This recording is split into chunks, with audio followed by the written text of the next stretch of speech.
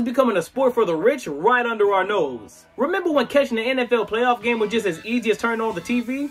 Well, guess what? Times have changed, my friend. The upcoming Dolphins vs. Kansas City Chiefs game is sliding off free TV and going on to NBC's Peacock. Yeah, that's right, a paid streaming service. So if you're in Miami or Kansas City, you're gonna have to pay up that subscription. Tom Petty warned us about this in the last DJ, and it seems like his prophecy is unfolding right before our eyes. The days of enjoying the game without opening our wallet are fading faster than a fourth quarter lead. So now if you're dreaming of watching live NFL action, you're gonna have to pay up. From Amazon Prime for Thursday Night Football and ESPN for Monday Night Football, it's all about the streaming game now. And let's not forget the Chiefs' own love story involving Taylor Swift and Travis Kelce, a twist that even the NFL didn't see coming. So as we see the league rack up billions, think twice about where your sports betting money is going.